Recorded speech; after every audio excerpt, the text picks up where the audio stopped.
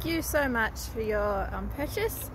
This guy will be in the mail very shortly. I just wanted to show you a video of what he looks like before I send him, and a very quick thank you on purchasing him and or her, depending on what you feel like, and also a quick video on how to use your puppet. Thank you so much for buying them.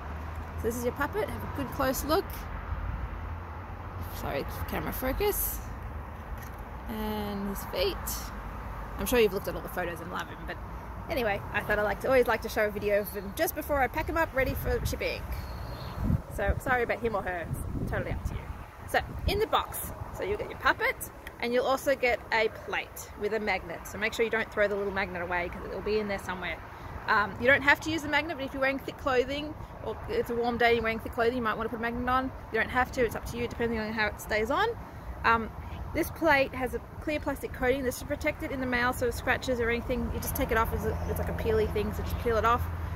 When you got it, use your fingers and your thumb to curve it so that it fits nice and curly around your finger. You can just do it with your hands, just push it down like that, and you can see it even then slightly bending.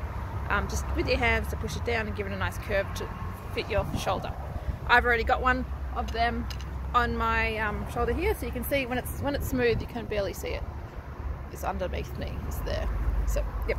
So, when you first get your puppet, you want to give him a bit of exercise. Every morning you want to take out and give him a bit of exercise. So to exercise him, just move the cord. So you just move it like this, and it just moves the cords in the right place to make sure it's free. And the fur, sometimes the fur can get stuck underneath, and it just gives them a bit more movement. This guy's I can already feel he's got really good movement. So some of them have a bit more fur underneath their heads. This guy doesn't, so he's got really good movement. So that's just a bit of exercise in the morning.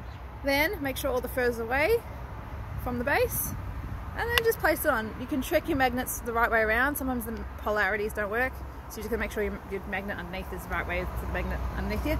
Oh, also, I forgot to show you. So I do have a magnet underneath this guy. So when you put the magnet on, it's there. This is an old plate. When you put the magnet on, it's an old plate. As in, this is one of my first plates. Yours is galvanized, so it won't do that. Not galvanized, it's coated. It won't go this color. Anyway, sorry. Here's the magnet, goes underneath the material, and then you've got the magnet here, that's how you put it on. And then you can see he's really strong, so really strong, not going anywhere, it's staying up there. Sometimes they kind of slip a little bit, but other than that, it's not going, it's not going to fall off. You can move, jump, and it's not going to go anywhere. So once it's securely on your shoulder, then to help to move him, I hope you're enjoying this. Push down. So we can watch the video I'm showing you. So you learn how to do this like subtly, but this is how you move them up and down. So sideways, it's like kind of opening a bottle. You do that way.